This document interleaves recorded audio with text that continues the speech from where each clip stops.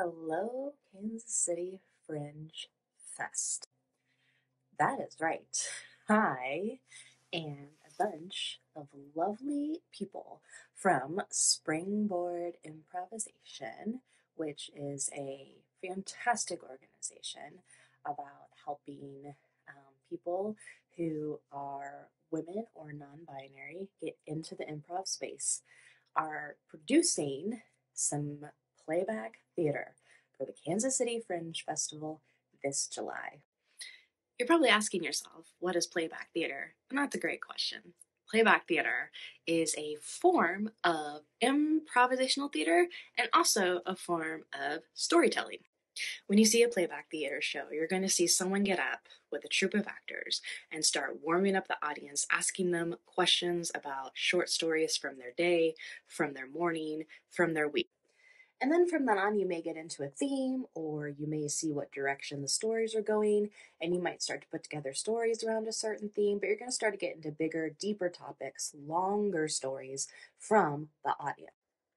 The troupe is specifically trained and up there to listen so carefully, respectfully, and reflectively to your story, because then the conductor and the troupe will play back your story for you.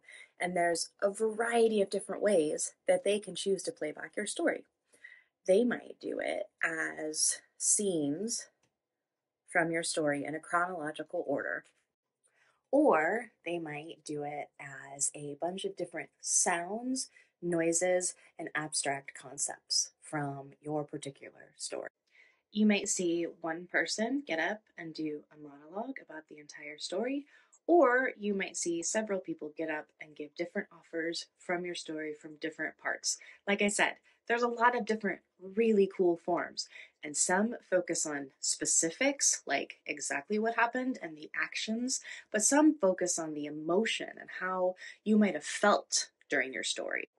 So when you go to a playback show, not only is there a chance that you'll get to do a story that you will then see played back for you, which will be a pretty cool and cathartic experience, but you also might connect with other people around you who either have had the same story or something very similar.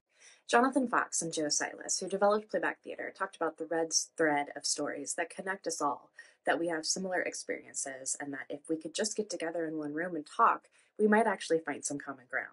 I always describe playback theater as when you're sitting around a campfire with your family and friends and you start to tell stories, and this one reminds you of this one, reminds you of this one, reminds you of this one. Before you know it, the whole night has been gone with just storytelling. Playback Theater, Kansas City Fringe in July. More details coming soon. I am so excited.